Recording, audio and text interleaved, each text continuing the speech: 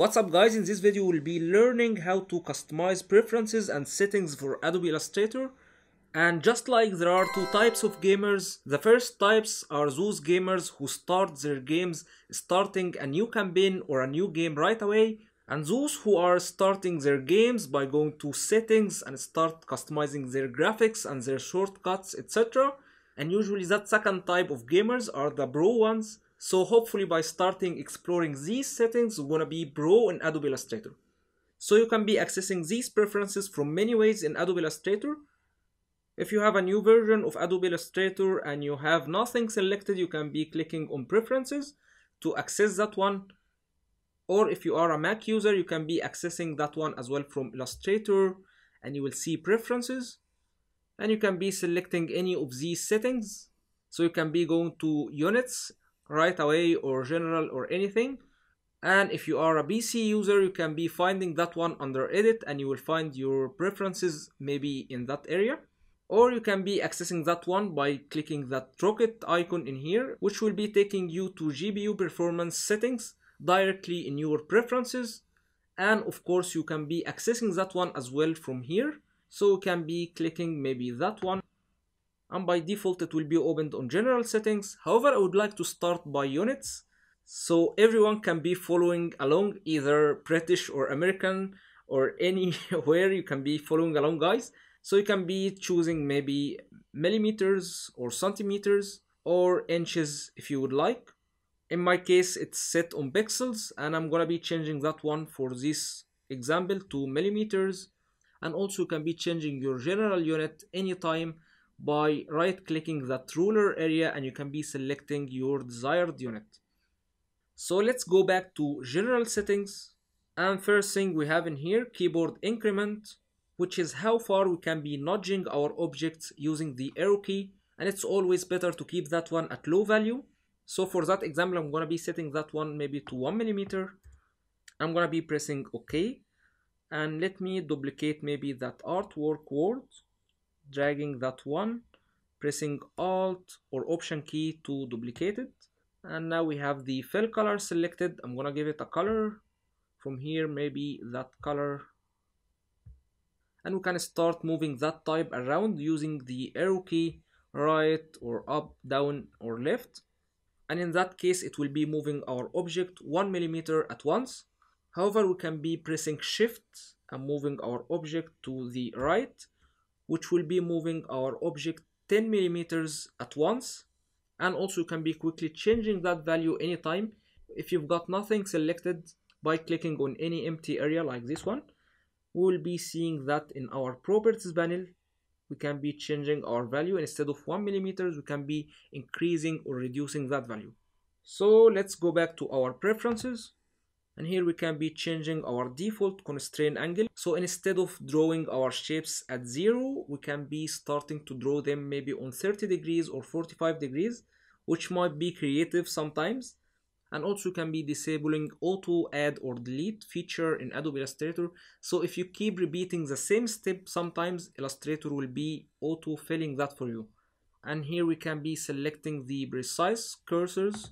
So if we select that one and press OK, now if we're going to select maybe that pen tool, we will see that our pen tool is looking like that X. However, in default it doesn't look like that. So let me get back to preferences and disable that one.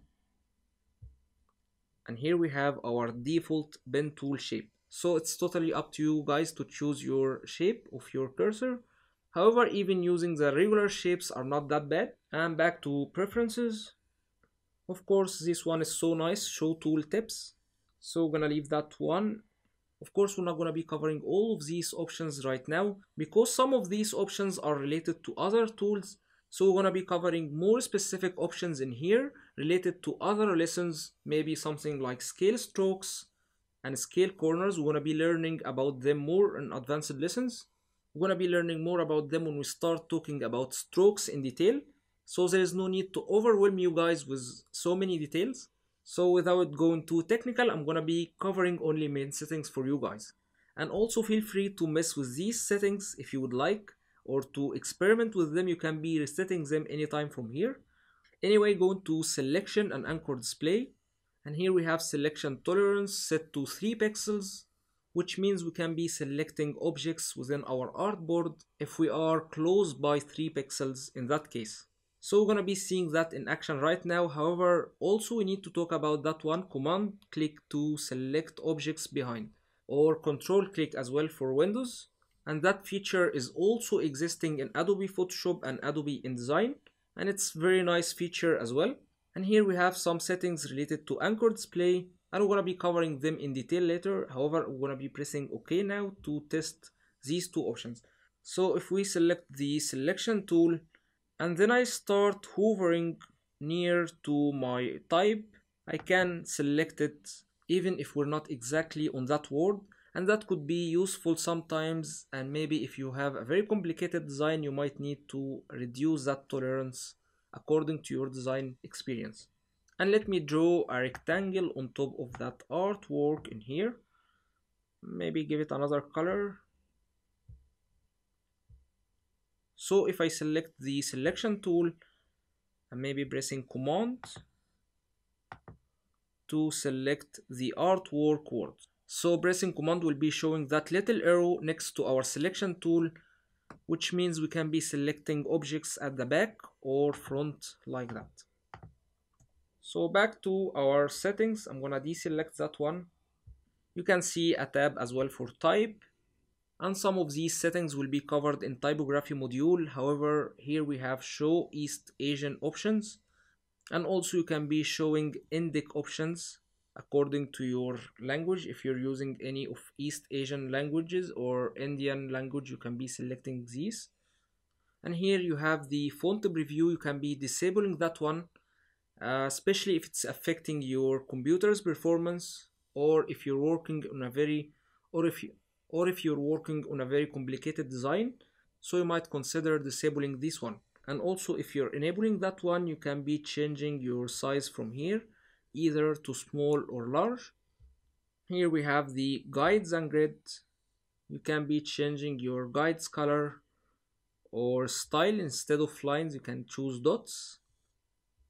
And also same for your grid options, color, style, guideline distances, and subdivisions. And same as well for smart guides. You can be changing their colors. You can be adding or removing elements from here, or you can be adding construction guides. And also you can be customizing their angles if you would like. From here you can see all these angles, or you can be inserting them manually if you would like from here. And this one also is very important. You can be changing the snapping tolerance for your smart guides. Then we have slices for web design, hyphenation, which we're going to be covering also in typography module. Then we have plugins folder and scratch disk. According to your hard disk capacity, you can be customizing that one. Then we have the user interface, which you can be changing the look of your Adobe Illustrator. By default, it's going to be on that medium dark. You can be going to the older versions look by selecting that gray, or even that white, which is quite awkward and feels really old to me. However, I really like that medium dark, or even you can be going to very dark gray, which is also nice but reminds me a lot of Adobe Premiere, so I'm gonna stick to that medium gray just to separate between these two applications in my mind. And you can be choosing to auto collapse iconic panels anytime if you would like. And here we have the performance tab, where you can be changing your zoom style to animated if you would like. Then we have file handling and clipboard, which is having this amazing feature of automatically saving a recovery data for you. So you can be changing that setting to make it, instead of every 2 minutes, you can make it every 1 minute or even longer times. I really recommend to keep that one selected, because sometimes your application might be crashing or you might be losing electrical power or anything happens.